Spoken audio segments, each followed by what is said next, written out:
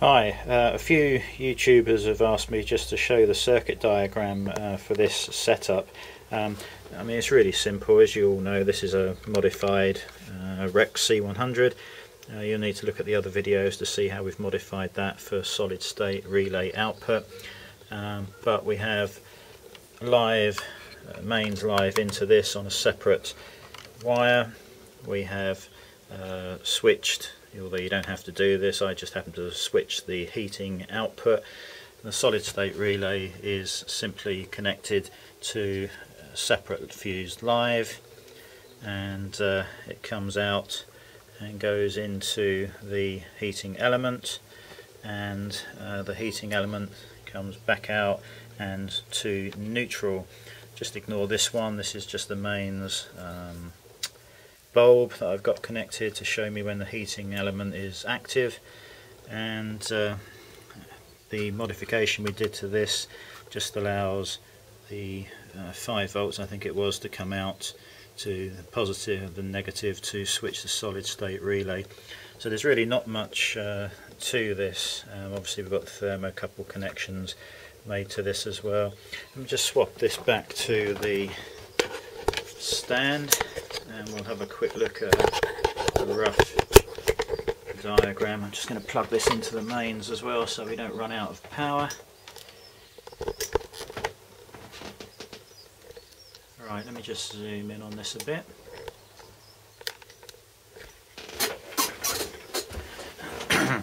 Right, so what we have here is a fused mains connection, live and neutral. In this country it's 240 volts, and you will see that the live goes to pin 1 of the solid state, pin 1 of the solid state relay, just up there. And when the REX switches between pins 3 and 4 and the red light comes on, the live will then go to your load through pin 2, and that is whatever the load you want. In my case it's a heating element, and then we have out of the load over to neutral. Again, this is all based on the UK 240 volt main supply, which is live, neutral and earth. Okay, now down here we've obviously got a separate fused main supply going to the REX C100. There's the connection to the thermocouple to the C100, and you must watch the other videos to see what I've modified. I've basically taken out the switching relay, and there's 2 links added, as you can see there. When the temperature is such, the REX wants to turn the heating element on, it will produce 5 volts on one of those links. Again, check your wiring and your REX C100, but one of those will have 5 volts on it, and whichever one of those pins has the 5 volts on it, you need to connect to pin 3 of the solid state relay. The other one we are calling negative, and that just needs to connect to pin 4.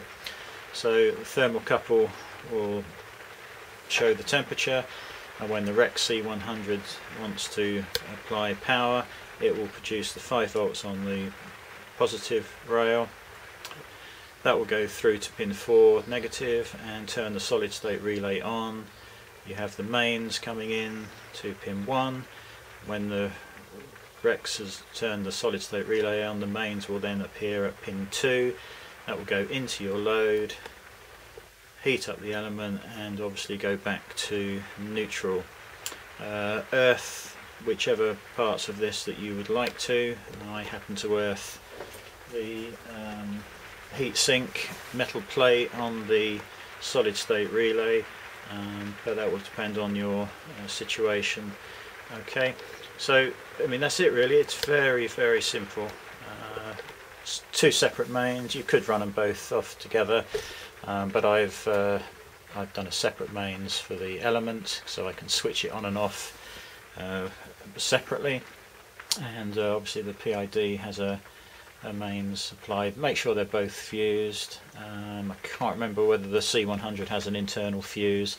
I think the PC410 does, but I don't think, from what I remember, the Rex does not have a fuse. So fuse both mains separately, and yeah, that's about it really. It's just, it's not complicated. Just check which pins of the Rex C100 is producing the 5V positive. I think it was pins 4 and 5 that we were using had been modified. Please look at my other videos for that. Unfortunately, the unit I've got, as you just saw, is all sealed up and taped down. I don't want to have to strip that down to just double check the connections for this video, but they're all on previous videos, so just have a look at those, and hopefully that will help you out and get you up and running. Thanks for watching.